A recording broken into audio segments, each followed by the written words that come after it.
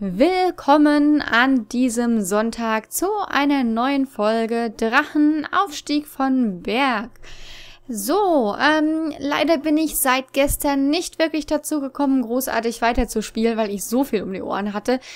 Denn gestern Abend kam ja unser erster Livestream, vielleicht habt ihr den auch verfolgt.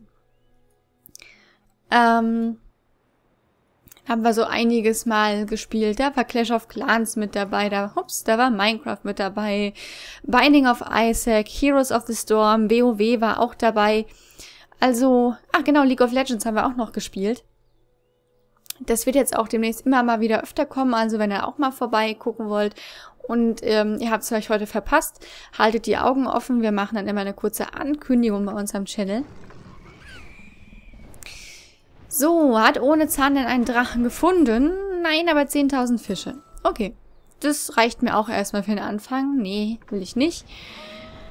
Aber er muss ja noch ein zweites Mal suchen. Suchen. Ja, Zahnhaken will ich nicht suchen. Ich will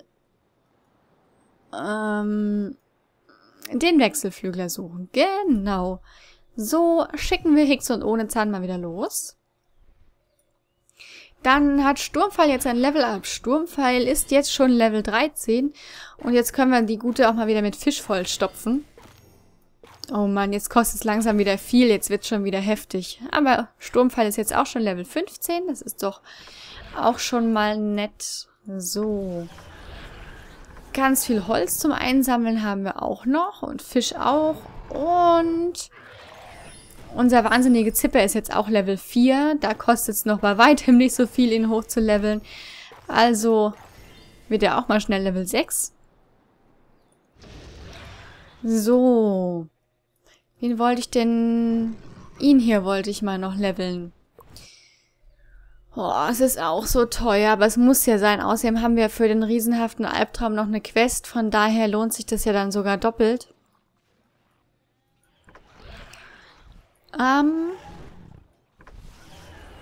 So, was sollten wir jetzt machen? Holz suchen auf jeden Fall. Noch mehr Holz suchen. Noch mehr Holz suchen. Noch mehr Holz suchen. Und euch lassen wir dann jetzt Fische suchen. 1, 2... 3, 4 und du kannst auch... Nee, Holz können wir nicht mehr suchen. Okay, da macht eben hier unser flüsternde Tod nichts in dieser Folge. Kann sich auch mal ein bisschen ausruhen. Wie viel haben wir denn jetzt hier für unsere Sammelquest? Das muss doch langsam eigentlich mal so weit sein. Immer noch nicht. Oh, fehlen immer noch 20.000 Holz. Es ist ja Wahnsinn hier. Also jetzt gerade zieht sich das doch wieder ein bisschen, muss ich sagen.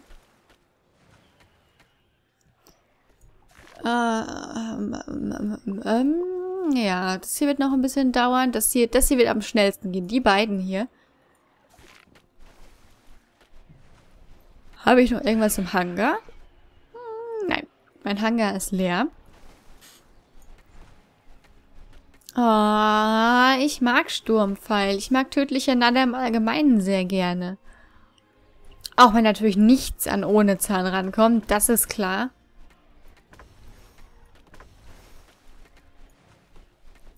So. Da fällt mir gerade was ein, hat jetzt nichts mit Drachen zu tun, aber da freue ich mich auch schon drauf, abgesehen von dem nächsten Drachenfilm, der dann, ich glaube 2017 hatte jetzt jemand geschrieben, soll der kommen. Und zwar soll ja nächstes Jahr der Minion-Film rauskommen. Da ist ja jetzt auch der Trailer schon erschienen, da bin ich auch mal sehr gespannt. Habt ihr den Trailer schon gesehen? Also er macht einen lustigen Anschein, allerdings bin ich prinzipiell immer sehr skeptisch, wenn ein Film, ein kompletter Film, basierend auf einer Nebenrolle quasi, ja, wenn dann ein Film entsteht. Weil die Minions waren ja sonst immer eher ein Beiwerk, sage ich jetzt mal, schmückendes. Und gerade das hat sie ja irgendwie irgendwo lustig gemacht. Und ich bin gespannt, ob der Film da mithalten kann, ob der lustig wird oder ob das dann zu übertrieben rüberkommt. Bestes Beispiel meiner Meinung nach ist zum Beispiel der Fall König der Löwen.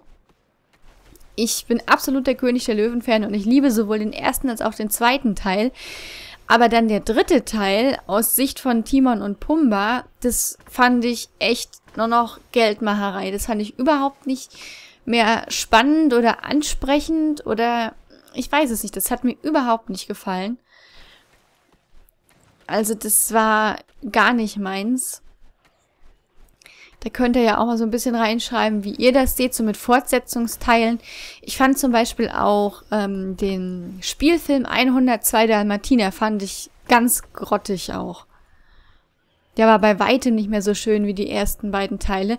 Die Verfilmung vom Zeichentrickfilm, vom ersten, die wiederum ist super gelungen, meiner Meinung nach. Also, oh, den müsst ihr mir eigentlich auch nochmal angucken. Ja, ja, mit Pongo und Perdi. Ja, also wie gesagt, da bin ich auch schon sehr gespannt drauf. Und dann natürlich auf den nächsten Drachenfilm, wenn der kommt. Wie gesagt, ich bin ja immer noch überzeugt, ja, überzeugt davon will ich nicht sagen, aber ich habe immer noch die Hoffnung, dass dann vielleicht in diesem Part dann doch noch weitere Nachtschatten gefunden werden. Das wäre auf jeden Fall eine sehr schöne Wendung, eine sehr schöne Story.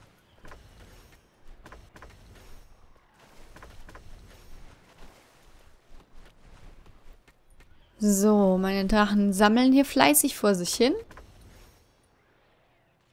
Naja, das Fischlager und das Holzlager, die sind quasi komplett leergefegt. Da müssen wir wirklich mal wieder was dran tun. Aber da haben wir ja jetzt auch eine ganze Woche Zeit zu, da was dran zu tun. Ich finde das hier immer noch faszinierend, hier bei dem Sturmschneid, dass wenn er da hockt, rufen wir mal zurück, dass er dann eben diese 4 Flügel hat und dass wenn er fliegt, lassen wir mal wieder suchen, dass er die dann zu 2 Flügeln zusammen, ja, faltet. Faltet ist, glaube ich, das richtige Wort dafür. Auch echt ein sehr hübscher Drache. Bin ich auch froh und stolz, dass ich den hier in meiner Sammlung habe, muss ich sagen. So. Aber an der Stelle verabschiede ich mich erstmal wieder für eine Woche von euch. Und dann sehen wir uns nächste Woche mit hoffentlich ganz viel Fortschritt wieder. Soweit es die Zeit und dann auch meine Handy-App erlaubt. Nicht, dass das wieder die ganze Zeit dann abschmiert. Also, bis in einer Woche. Tschüss.